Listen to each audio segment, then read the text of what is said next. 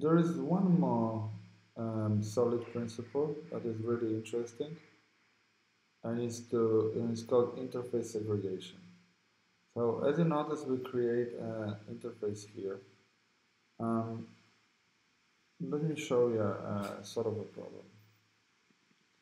So this is a very basic service. It just has only one method, but it's very typical to start adding stuff here. So one could be get one or get detail or whatever, which would be pretty much the same, but it would call a detail on the user model.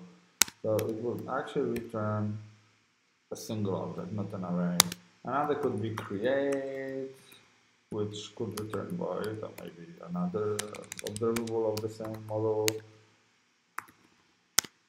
That would be more RESTful.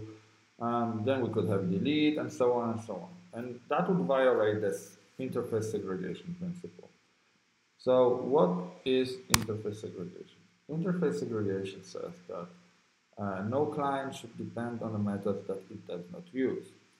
So what can we do in this situation? Well, we should rename this service into something more readable and more understanding of what it does.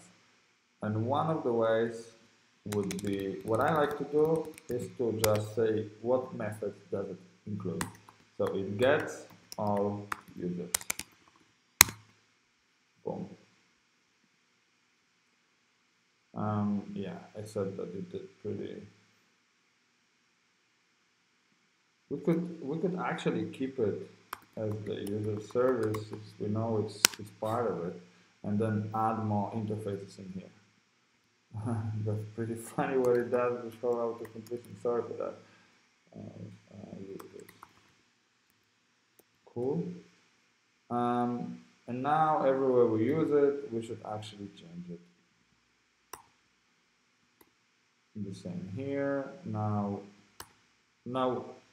don't get me wrong. Like this service, this HTTP user service, could easily implement more than one method, right? This is sort of like what it happens with interfaces in lifecycle hooks in Angular. Like this ng-on-int is a single interface, but yet the component can implement both ng-on-init, ng-after return, whatever, you know, on-destroy, whatever it is.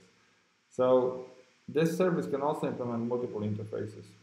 But what's important is that from the perspective of the component, we only use this single one. Okay, and the last thing is tests.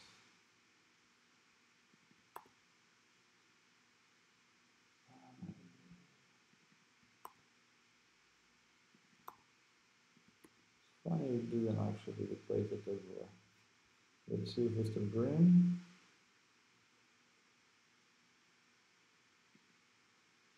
Yeah, so now we should be fine. And confirm that here. Yeah, we still get the list. So what we've learned today is that you should design a smaller interfaces and then implement those interfaces in your infrastructure implementations. This way, you're more solid and you're following the rules that actually make your code a lot more scalable and a lot more robust. There is a lot of benefits that we're going to cover in the future, but you know, things from CQRS or whatever, you could easily like decouple like your reads and writes. For example, in Jamstack, a common approach is to you know, read from like a files, you know, something pre-rendered. So let's say I have an API and I can post from one side. That's never cached, but then whatever I get is actually a cached version of it. It could be a static file, it could be you know, a cache ready server or whatever kind of thing I'm hitting. But the whole point is that, you know, this interface segregation doesn't like get you into thinking that you only doing like that the services is everything, you know, and also like it's more single responsibility because we know that the only thing we want is this one. So I hope it makes sense. Please leave me a comment if you have any questions.